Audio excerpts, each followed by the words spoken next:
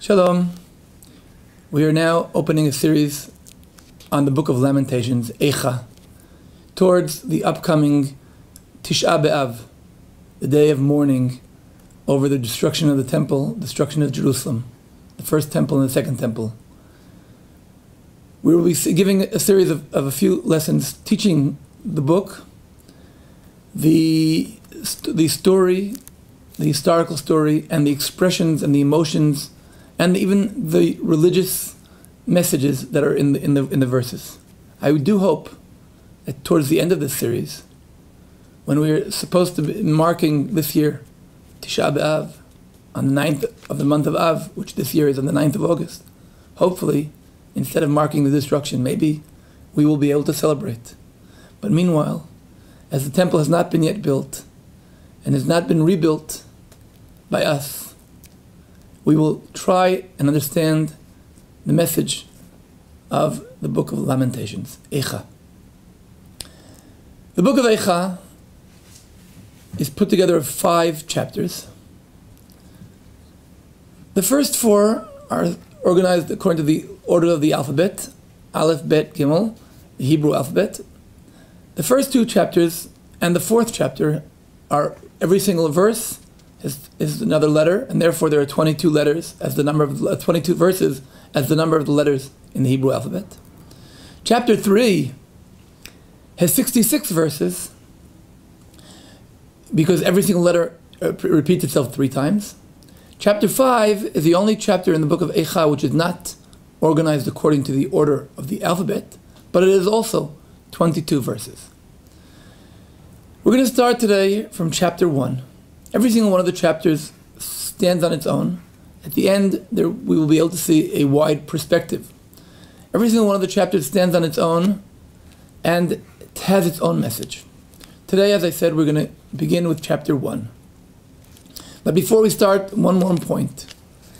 We're not talking here about a book of history. And therefore, the order of the verses are not going to be a chronologic order. They will be according to the message that the person who wrote them, the poet, the lamenter, wants us to get the message. But they do have a very interesting structure. And they do have a message. And we will try to understand what the message is. According to our scholars, the book of Eicha was written by Jeremiah. He who was an eyewitness himself to the destruction of the temple. Not only was he an eyewitness, but several years before the destruction, he was warning the people, and he was ignored. And let us go into the chapter 1 of Lamentations. Eicha yashva vadad ha'ir rabati am hayta ke'almana. How the city which was full of people, the city which was with many, many people coming to visit it, she, the city, has become like a widow. The greatest, ha'ir rabati am, sarati b'medinot, hayta lamas. The greatest among the cities has become, as slaves become a vessel. She's crying, b'chotiv ke balayla, v'dimata alichya, and on her cheek she has her tears. Ein la menachem, she has no comforter. Mikol ohaveh, kol re'eha bagduba, hayula le'oivim.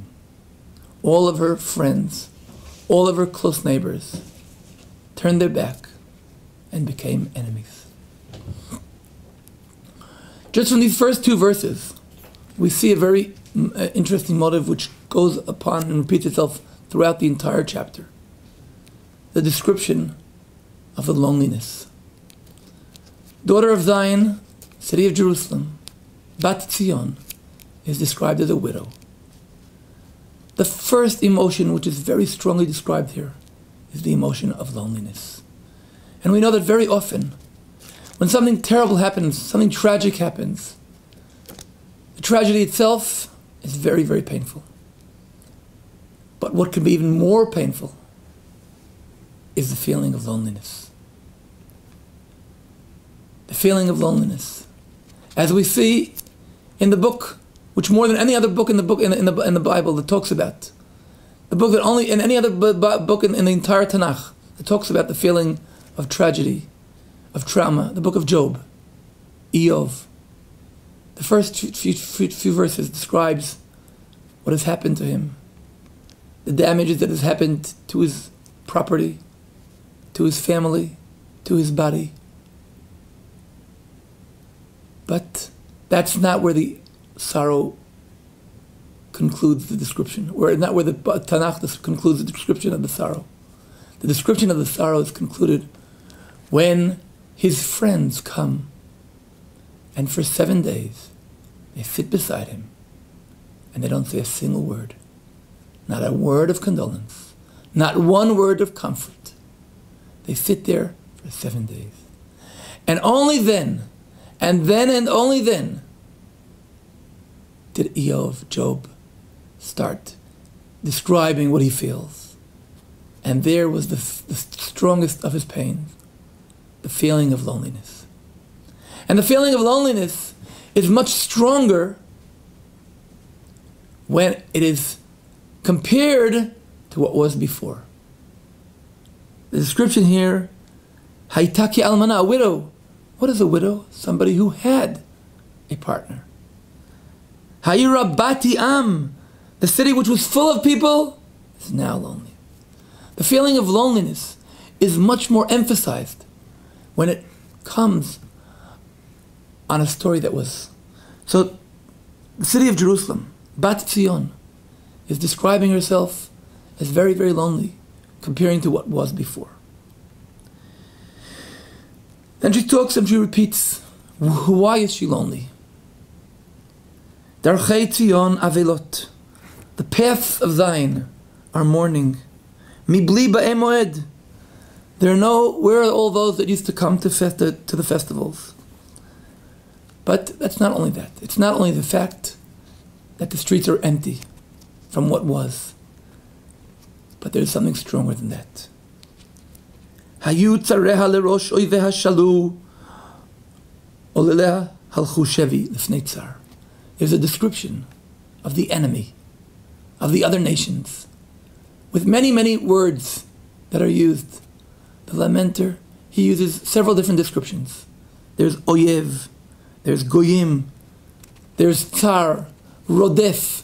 Each one of these words describes the enemy in different, whether he's chasing, whether he's attacking, whether he's hating. All of these descriptions are describing the descriptions of the enemies.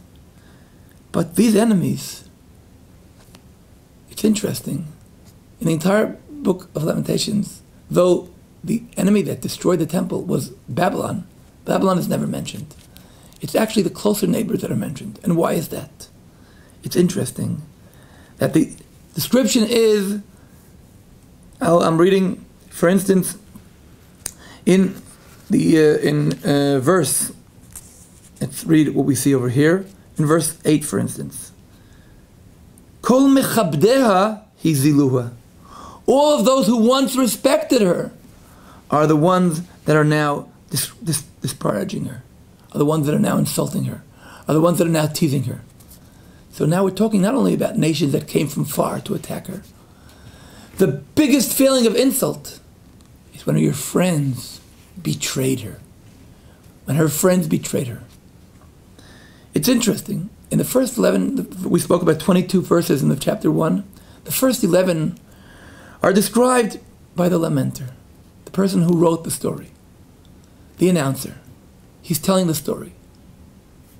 But from verse 12, Zion herself, Bat Zion, is talking in first person. Lo alechem kol ovrei derech. Not befall you. Im yesh machov ki machovai. Nobody can feel my pain. From verse 12 till the end of the chapter, almost every single verse is a direct speech of Zion herself. But there's a dramatic change in the middle. At the beginning, she's talking to her neighbors. Lo alechem kol ovrei derech. I wish that nothing happens to you like what is happening to me. And she's blaming. Who is she blaming for what's happening to her? Mimarom shalach etch be'atzmotai. From heaven, he sent fire in my bones. Paras reshet leraglai. Like a hunter, he put a net to capture me. Who is this? If we didn't understand yet, in verse 15, Zion says it directly. Sila chol abirai Adonai bekirbi. God has delivered me into the hands of those I cannot withstand. At the beginning, Bat Zion, the daughter of Zion, is blaming God. And she's talking to her neighbors. But they are ignoring her. Even though in verse 19, Karati le'me'ahavai, I'm calling my friends, I'm calling my lovers. Hey Marimuni. They lied to me. They false. As a matter of fact, they even had their direct hatred towards me. Their weapons were faced towards me. Where Zion is talking, at first blaming God for what has happened. And she's expecting that all her neighbors will condole her. But what happens is, and she's blaming God in very difficult words. For instance, a very strong word is verse 15, Gat darach Adonai. Gat darach Adonai livtulat bat Yehuda. What is a gat darach Adonai? A gat is the place where we press grapes. I just want to remind for a second, a very interesting story is described also in Isaiah chapter 33, where Edom, the nation of Edom, is also blamed. And there it's a stronger description. In verse 2, why is your garment red? And why are your clothes like someone treating a wine vat? Somebody who presses the wine, presses the grapes. They do it happily, and they dance, and they press, and all their clothes become red. Zion is blaming God that he's attacking her happily.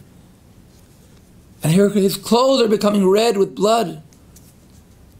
But the neighbors couldn't care less. This story is based on a true historical story.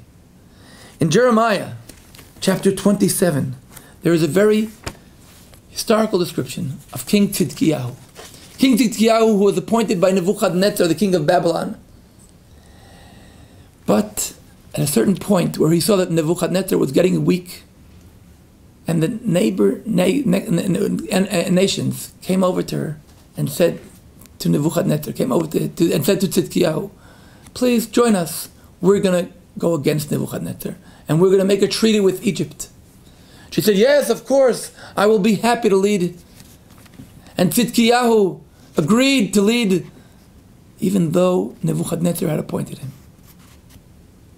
But when Nebuchadnezzar came to Tzidkiyahu and tried to take revenge over what he had done, suddenly all of those friends, Edom, Ammon, Moab, they all turned their back. And what did Zion learn from this story? And here we're getting to the final last sentences. Finally, in verse 20, Bat Zion understands. Re'eh Adonai kitzarli. Look, God, my situation is very difficult. I was trusting the neighboring Gentiles. I was trusting Ammon, Moab, and Edom. But I learned that I should only trust you, God. There is no need to put all my eggs in the basket of the nations. There is no need there are no expectations from our neighbors. Unfortunately, in our generation, in the past century, we, the Jewish people, I witnessed such a situation where even those who were considered our friends, even those nations who were considered our friends, when we were attacked, suddenly they ran away. They sat quiet. They ignored the situation. And the Book of Lamentation in chapter 1 is teaching us, yes, you can make treaties with nations, but don't put all of your trust in the nations. Don't expect that they will come and protect you in the day of sorrow. In the day of sorrow, put your faith in God himself. Chapter 1 of Lamentations describes the loneliness of this great city, Bat Zion, speaking as a woman who has become a widow, who has been betrayed because she was expecting things from the nations. And this sorrow brings her to finally understand that God is who she should trust. And in the last 2 verses, she says to God, I am to be blamed, I sinned. But please, God, take revenge over those nations who had betrayed me. Olel lamo kasher olaltali. If in verse 12 she said, please, I hope nothing happens to you like what's happening to me, in the final sentence, she says, please, God, do to them what you did to me, because betraying is the worst of worst. And the people in Bat Zion, who had also in a way betrayed God, understands here that she has to come back to God, and hopefully we will come back to God, build his temple, and all the nations will be calling in the name of God. He is one, and his name is one.